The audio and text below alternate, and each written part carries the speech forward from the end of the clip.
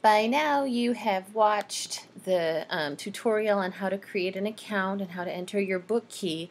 What I wanted to focus in on my personal video is to show you that you can actually purchase access to the e-textbook right on the Quia Books webpage. Okay, so if you go to the books.quia.com webpage, the first step, like you saw in the original video, is to create an account. Okay, once you've created an account, then we're going to go ahead and click on this, and you want to enter the course code that I have provided to you, which is that MRDNN946. Okay, and that is located on this instructional handout that I'm giving you on Blackboard. You click Go, and then you're going to want to log back in. It's going to prompt you to log back in, and it's going to ask you for either your book key or it will prompt you to buy the book key. Okay, so if you have purchased the book key from the Southwest Virginia Community College bookstore, you're going to have a code that you need to put in. It's not the course code, it's the book key. The book key is the one that you paid money for. If you are going to be purchasing it here at the web page with your credit card, you're going to click Buy, and you want to purchase this book for yourself. There's the course code that's for the class. When you click Next, notice it's $165. If you are planning to take both Spanish 1 and Spanish 2 this summer, this is the book that you will be using for both of those classes. So it actually winds up being fairly economical for 2 semesters worth of a class. Okay, we're going to click Next.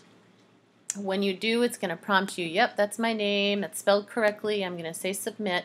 At this point, it's going to ask you for the billing information for the credit card that you're using. Okay, so if it's your own credit card, put your own information. If it's maybe your parents' credit card, you're going to need to put their billing information in it, and then this is the credit card number. Once you click Next, you will have access to the book. Okay, I'm going to go back a couple steps just to show you what it's going to look like after that. So you've got the open book, which is going to open up the textbook for you. And I can't do that yet. I'm going to go to the instructor workstation for a second. Class details is basically the time, the length of the class, etc. My results is where you are going to see what I have graded, and you're going to hear if I've created any audio recordings to help you with pronunciation. It is of the utmost importance that you actually look at this so that, or listen to it, especially in the beginning of the class, so that if there's any problems with your pronunciation of Spanish or if you're having trouble with the grammar, I'm going to be giving you personalized feedback that is going to be extremely helpful to you if you look at it. So please take the time to look at the feedback that I provide, especially at the beginning. Any announcements? I probably will not be making announcements on Quia. I prefer to make the announcements all on Blackboard, just so we have one place for announcements and grades, and that is Blackboard. Okay. When I go to my instructor workstation, this is where I'm going to be able to show you what the book looks like. Preview. And here you're going to see all the chapters in the book. The first class we go through the first 5 chapters.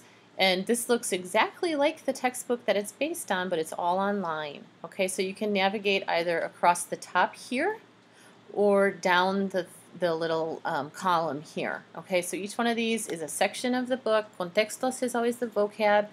You can hear these dialogues by pressing play. These are little tutorial exercises, and then these are the actual homework assignments followed by a little quiz. Okay, the fotonovela, I'm not going to really, I don't think we're going to use that too much. And then the pronunciación, this is where we're learning how to pronounce Spanish. And then there's the different recordings that you're going to make that I'm going to respond to. Cultura is just about Spanish speaking culture. Estructura, these are the big sections. This is the grammar that you're going to learn each chapter. Okay? Now, I'm not assigning every single exercise in the chapter. So one thing you're going to have to do is you can access the exercises just by clicking here, okay? And then you put your answers in and then you submit. It's very important that you read the instructions. This little toolbar here is how you add any letters that are accented. If you don't add an accent, it will count it wrong. So make sure that you spell things correctly.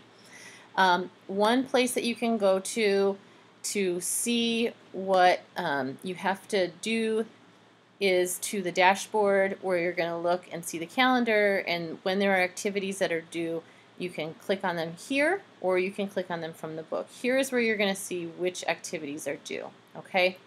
I hope this has helped, and welcome to the class.